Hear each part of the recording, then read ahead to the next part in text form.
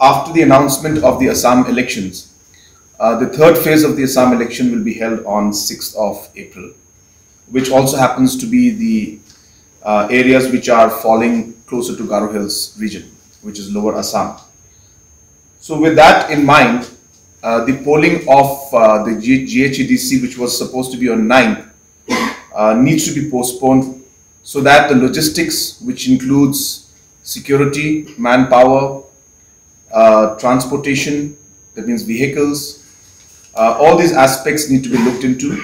And if the election dates of Assam and lower Assam, that is, and Garo Hills autonomous and elections are too close, then it may be difficult to have a